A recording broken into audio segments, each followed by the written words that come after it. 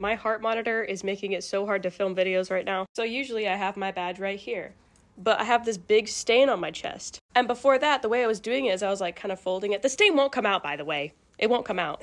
So it might be wig glue. Possibly. It's wig glue?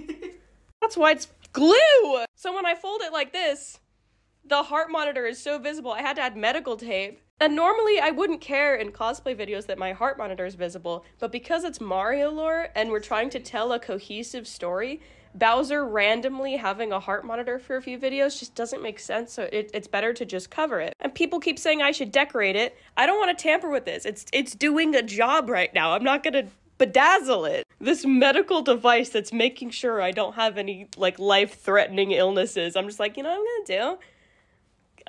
I'm gonna put liquid latex over it. I was filming the Patreon video last night and I had to give my girl Peach a neck-high dress. I know that's canon, but